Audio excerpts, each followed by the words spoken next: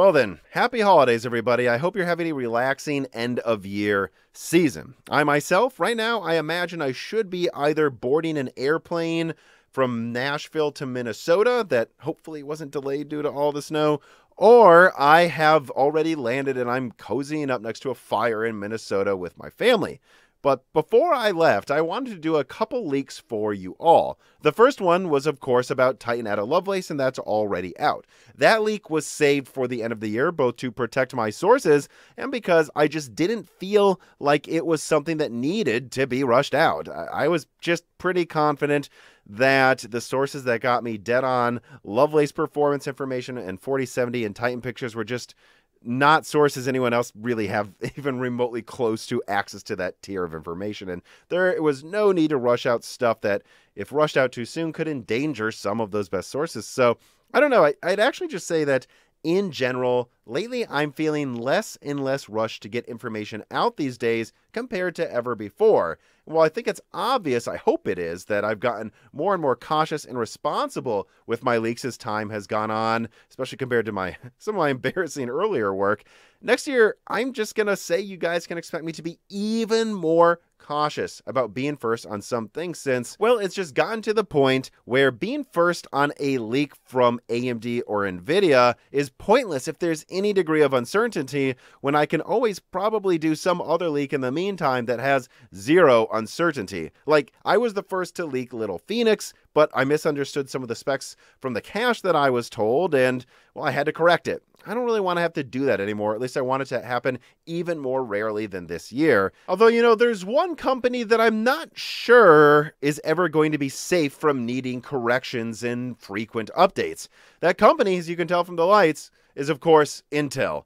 This company has become so chaotic and inconsistent with what goals they achieve and what projects they do or don't cancel that I just don't feel like I can ever bet my life on anything they say they are doing actually panning out like they say they are going to. I just don't think I can. I'm starting to wonder if in all my Intel leaks, I should hesitate to ever put the deeper colored text that, of course, from me, denotes a lot of confidence, because I just don't have confidence in anything Intel's doing happening like they say they will.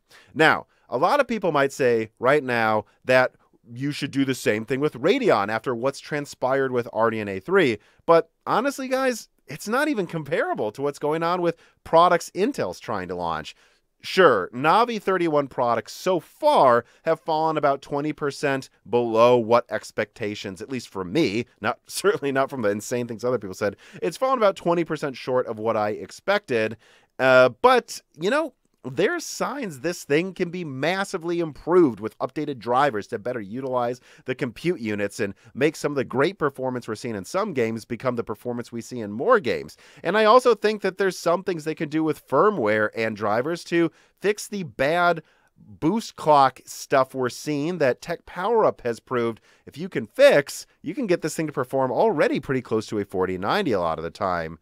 That's just not the type of falling flat we've seen out of Intel with Alchemist, Sapphire Rapids, or indeed, as I'm going to talk about today, Meteor Lake. They keep failing to deliver on even remotely releasing things when they said they will. AMD got RDNA 3 out in 2022, and their performance claims aren't 20% flat. They're oftentimes just wildly off from what they were clearly trying to hit, you know, when they started their projects. And yeah, unfortunately, I did say Alchemist, Sapphire Rapids, and Meteor Lakes. I am now getting close to including Meteor Lake in the same categories as problem products like Arc and Sapphire Rapids. And that's what this video is going to be about. But first, let me recap it a little bit, the whole saga with Meteor Lake, at least from my perspective. For those who don't remember, I was the first to leak Redwood Cove being used in Meteor Lake back in late 2020. Yes, it's already been 2 years since that video, if you can believe it. And back then, all that I was really new and was clear about is that Meteor Lake was expected to bring another solid IPC increase gen over gen, and it would probably focus on not ramping up core counts, but being the first big new tiled mainstream design that focused on efficiency and next-gen features more so than ramping up multi-threading performance like Raptor Lake and Alder Lake have focused on over their predecessors. So it seemed exciting from the standpoint that it was their first attempt at full disaggregation in a consumer architecture and that it would be really efficient, but it didn't seem like it was going to be some kind of like Alder Lake level blowing out in performance increases over the previous gen. And then, of course, as time went on, I leaked more details about its accelerators and what it was planning to hopefully compete with if it came out on time. And the updates just continued, with some regrettably being rushed out probably before they should have been, and some others, though, coming out with a lot of effort put into it that at least pointed to like it was planning to compete with Zen 4 before Zen 5 was even out in 2024. And yeah, in that Panther Lake leak that I put a lot of effort into getting right, guys, 6 plus 16, I know that doesn't sound fantastic. 6 big cores, 16 little cores is what they were, it seemed like at the time, planning to go with. But it was expected, even if it was just 6 big cores, to still beat Raptor Lake at everything while consuming half the energy and offering snazzy new accelerators. But now, just like I had to correct going from 8 plus 16 to 6 plus 16, I now have to correct it again, as it seems like there's a decent chance Meteor Lake is just not going to launch remotely close to the top tier desktop performance I was hoping they were going to in those other leaks. And yeah, make no mistake, it seems like Intel's going to try to launch some Meteor Lake products next year, but I don't think they're going to be even remotely as exciting as, well, as Intel initially planned for them to be. I'm going to talk about it, but first, an ad from a sponsor. Jessie here doesn't really have busy days. Her mornings consist of napping and staring out of windows. Her evenings consist of bone chewing and running around the backyard. Now that's very different from me, especially during the holiday season where I'm usually forced to cram, so I have plenty of content to provide you all while I'm off on my Christmas break. And I did try it out. Rise made it easier, or at the very least, made me more aware of my imperfect working habits. Today's piece of content is sponsored by Rise. Rise is an intelligent time tracker that improves your focus and helps you build better work habits. It automatically tracks and categorizes your work activity in real time, and it aims to improve your focus and tell you when you're getting off track or need a break, which honestly, it did guess correctly when I was losing focus and should probably take my lunch break. And well, that helped me prevent burnout, and it helped me already get more healthy work habits, which I can't imagine how much Jessie here, who can't seem to hold her attention for more than 5 seconds, could use Rise, and I bet you could use it too. If you use the link in the description, just click on that or use the offer code on screen. You will really be helping out your own productivity and the Moore's Law is Dead channel. The first 1,000 people to click on the link or use the offer code get 25% off their first 3 months. Even just clicking on this link helps a lot, but using the app with that offer code helps even more. It can help your productivity like it helped mine. Try Rise today. All right, before I get to the new information I'm leaking in this video, there is one thing I need to get out of the way first, and that's that Intel has publicly clearly made it out like they are going to compete in the high end with Meteor Lake already when they were talking about a 125 watt variant. They've publicly said this. So forget needing to feel like you need to believe any leaks I've put out about LGA 1851 or the leaks other people have also put out about that it's real, but you don't even need to know about those leaks. You know that Intel has publicly said they're using the Intel 4 node, that Meteor Lake focuses on efficiency, and that they were going to have a 125 watt product. That clearly means they wanted a flagship desktop product to compete with Zen 4 X3D. And yeah, I don't think that's really what they're going to be able to do anymore. Now, to be honest, they may still launch, from what I'm hearing, a 125 watt product. And it pains me to say this, but this might be a Rocket Lake situation. You know, Zen 4 X3D versus Meteor Lake may be like what happened with Zen 2 and Zen 3, where Intel really couldn't respond with anything reasonable. They just kept rebranding their previous generation. I think there's going to be a Raptor Lake refresh against Zen 4 X3D that, just like Comet Lake, won't impress people very much. And then I think they're going to have a lower core count pseudo mid-range platform with Meteor Lake on desktop that will pretend that it's high-end, even though I think we all know, compared to Zen 4 X3D, and possibly Zen 5, this thing's not going to look high-end at all. Let me show you this quote here from one of my best sources at Intel's. This person tells me that at this point, both the 8+16 and 6+16 tile configurations, which remember, the way Meteor Lake works is you take a big little CPU tile that you can use either a bigger one or a little one. It seems like that top tile configuration is canceled or just not guaranteed at a minimum, and that they seem to kind of be considering using the top 6+8 laptop die as also the top configuration for desktop. The reason this is a conclusion I'm starting to come to is LGA 1851 still seems to be in active development for launching the first half of 2024, and the marketing and let's just say the materials within Intel right now discussing how to sell Meteor Lake are talking about marketing a new mid-range i5 and i7 generation for gamers on LGA 1851, not in 2023, but in the first half of 2024. And no i9 is mentioned. Now, do not misunderstand me. I hope that either my sources have missed that there's something going on that suggests 8+16 or 6+16 development is still continuing, but I don't think there is. And I also hope that Intel is just decided some other higher core count configuration, and hopefully I'll have a leak in a month or something talking about an even higher core count than 8+16 that Intel has started for Meteor Lake. But it doesn't seem like that's what's going on. I'll tell you if that happens, but so far, it honestly, to me, seems that something has gone entirely wrong with the development of the desktop config, and that Intel may be deciding that because they're going to have a new workstation platform, as I also leaked before, Fishhawk Falls, that we'll get Golden Cove, Raptor Cove, and even Redwood Cove Plus workstation chips with dozens of cores, that they might say, well, if you want more than 6+8, get workstation. And if you don't, if you're a gamer or most people, 6 big cores and 8 little cores, 14 cores total, that's more than enough for most people. That might just be what Intel's deciding to do in 2024. But, I would actually be okay with that too if they called the top configuration an i5. It would honestly be interesting, wouldn't it, if Intel launched a flagship desktop generation where they're like, hey, the top chip is only 350, it's only an i5, and it's kind of bringing you Zen 5 gaming performance early. We're not going to bother with the higher core count stuff. If you want LGA 1851 early, get this, and then you can upgrade to way higher core count, Arrow Lake and then Panther Lake in a year or two. If they were doing that, I wouldn't have a big issue. The problem is that I hear that they're thinking of calling the top CPU an i7, which means they're probably going to try to overclock that 6-core, those 6 big cores so hard that they get to a ridiculous amount of power usage and still lose to AMD.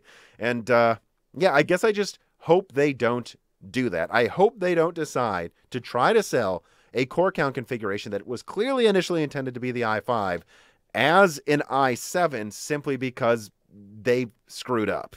And speaking of screwing up, here comes a quote from another source that gave me a bit more detail on what's probably going wrong with Meteor Lake Desktop. This individual told me that the group working on the desktop version just wasn't executing successfully. Now, this person had other words that they used to describe how they were executing, but if it was going to be quoted, this person wanted me to put it this way, and this was the nicest way they could put it.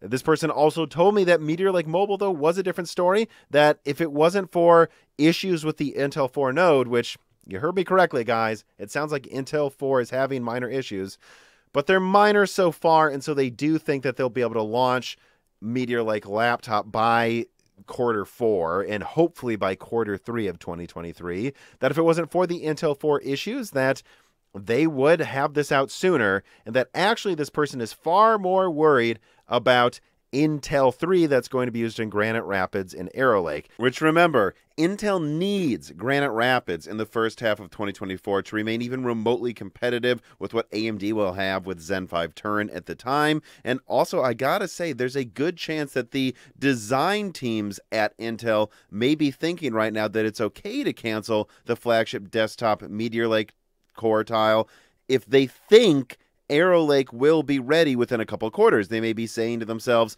oh, well, we'll just get out the 6+8 die config for the i5s, and then in a couple months we'll follow up with the i7 and i9 Arrow Lakes that'll be right around the corner. If they're not around the corner, I think this could turn into a complete disaster, and one that is very reminiscent of the miscommunications between Intel foundries and their design teams, like what we've been seeing for years now. And so this person doesn't know what marketing will pretend. God knows that Intel may act like Meteor Lake's out in January and it doesn't even really come out until Q4. What other product did they do that with recently? But at the end of the day, in reality, we will be lucky to see Meteor Lake in laptop in Q3 and some mid-range version of Meteor Lake on desktop in the first half of 2024. If the desktop variant isn't entirely canceled, and it might be. And a lot of this is due to bugs with the desktop design, Intel 4 node having issues, and this person is even more worried about issues with the Intel 3 node. And so there you go. That's what I wanted to make sure I updated you guys on before the end of the year, because God knows other people may leak similar details eventually. And then I just want you guys to know that I've already heard this depressing news about Meteor Lake already. And you guys should all know this if you're planning to do builds at any specific time over the next 2 years, that the landscape may look very bad for Intel and extra expensive for AMD. I certainly hope I'm wrong, and I'll leak to you guys if I hear anything else. I certainly hope Intel in reality is about to start some even higher core count variant than what I initially leaked, and that will be able to come out at the end of 2023 and not in the first half of 2024. But right now, it sounds like Intel's got basically nothing but Raptor Lake against 4nm Phoenix and Zen 4 X3D on desktop and laptop. It's going to be a bloodbath in 2023, and in 2024, they're going to, if we're lucky, start the year with like an i5 to compete with Zen 5 coming out just a few months later with way higher core counts, probably higher IPC and way higher clocks. And I don't know. I guess most likely the scenario is we just need to hope Arrow Lake can come out on time near the end of 2024, and that those Intel 3 issues I'm being told about now don't remain issues for much longer. And if it wasn't so depressing, I gotta admit it's kind of funny though. My original Redwood Cove leak was asking if Intel could come back by the end of 2022 or hopefully by some point in 2023. And now here we are at the end of 2022, and I'm doing a video about if Intel can even survive without losing massive market share again to AMD over the next 2 years. Wow. But yeah, I've already talked about why I think Intel is going to be in big trouble against Phoenix and Dragon Range X without Meteor Lake launching on time, which it's not. So check out those other pieces of content to see where I'm coming from here. And yeah, you'll soon get more leaks out of me in early 2023 talking about why I think Intel's in a lot of trouble against AMD's Strix family of products and Zen 5. I think it's going to be pretty bad, but you're just going to have to wait until 2023 for those leaks. I have got to relax for at least a week or two here near the end of the year. And I just hope when I return, I have more optimistic news for you all. To make sure you don't miss those upcoming leaks, subscribe to the Moore's Law is Dead YouTube channel. In recent videos, I've seen that like over 40% of you aren't subscribed. Let's see if we can get that other like almost half of you to join the channel before the end of the year. That'd be awesome to see. And if you have any extra money, $2, $4 a month, consider joining the Moore's Law is Dead Patreon. You get early ad-free access to all of the content that will be dropping throughout the holiday season and early next year when I'm covering CES. And you'll also get exclusive content. You'll be able to ask me and guest questions. There's so much stuff out there. We cannot do this type of work, and we cannot afford to keep this work coming out over holiday seasons without our patrons. So support us if you can. But for everybody else, thank you for watching.